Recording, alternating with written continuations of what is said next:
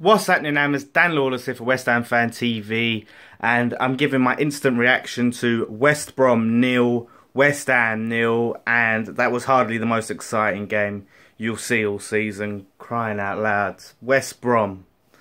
I mean, that was a typical West Brom performance there. Set up, lock up shot basically, and basically just sit back and hope to hit on the counter. Although they didn't really do anything with it, did they? They had one chance near the end of the game. Really boring. I think our big chance was Obiang hitting it off the crossbar. You know, some good individual performances. I thought Antonio had a good game, you know, taking on players, working hard. I think if he can just if he can stay fit, he's going to be such an important player for us this season in that squad. Keeping him on the out wide and not sticking him as a striker or a right back or a right wing back. So hopefully, if we don't have to, we can keep him there, and as that's where he seems to thrive. We stuck with the same formation, same lineup as we did against Huddersfield the other day, which, you know, I suppose you can't blame him for not changing the winning side. Carroll was a bit quiet. He was winning a few things, and you had again Hernandez out wide slightly, which I'm sort of getting tired of seeing. You know, this guy is known as a poacher. You know, he is one of the most clinical poachers that probably in the league, and he's not getting a chance to get in the box too much, which is frustrating, really frustrating. And it seems like Bilic really is against playing 4-4-2. Which is what I'd love to see. I'd love to see that like big man, little man combo. Carroll knocking the balls down. You know, Chicharito in the box to pick him up and stick him in the back of the net. So it's just, to me, this isn't a game you can really judge Slav off. I mean, I'll talk about a couple of decisions I disagreed with in a bit, but in terms of results, you can't sit there and say, oh, we didn't win, Slav out, all of this sort of business.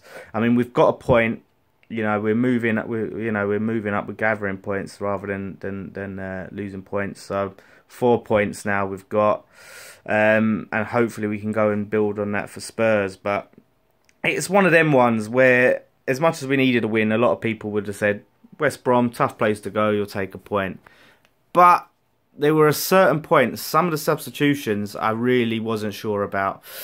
I mean, first he took off Hernandez for Ayew, which he done in the Huddersfield game to great effect. So you thought, okay, so Ayew is a little bit more of a wide player than Hernandez, so that kind of makes sense. All right, I'll get you. If you're going to have Carroll on and you can't put Hernandez in the middle, then fine, take him off, bring on Ayew. But then he takes off Carroll for Sacco. Now this left me a bit puzzled, because you think to yourself, well, why not just take off, if you're going to take off Carroll for Ayew, if you want to play that same formation, and then move Hernandez into the box and have Ayew out wide. What is this aversion to put in Hernandez in the middle, where he should be, in that box? I don't understand it. Carroll seemed visibly angry at the substitution and bemused. And once Hernandez and Carroll came off, we seemed to really lack any threat.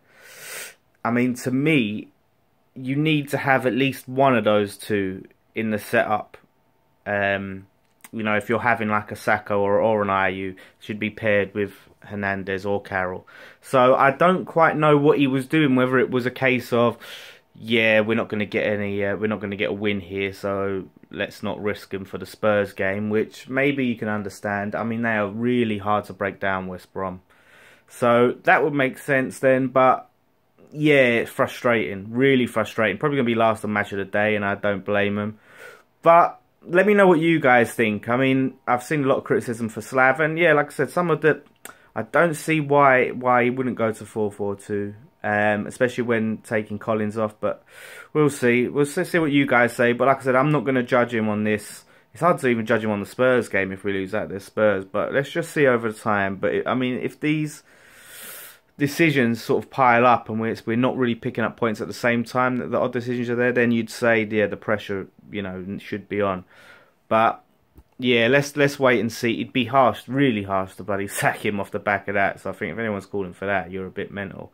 But then some people might say it's a series of other games. So I don't know. Just let me know what you think in the comments below. Fan cams will be being filmed now, and then post-match pint will be going up hopefully tonight. Fingers crossed. So make sure you watch all of that. Leave your comments below. One thing left to say: come on, you Irons.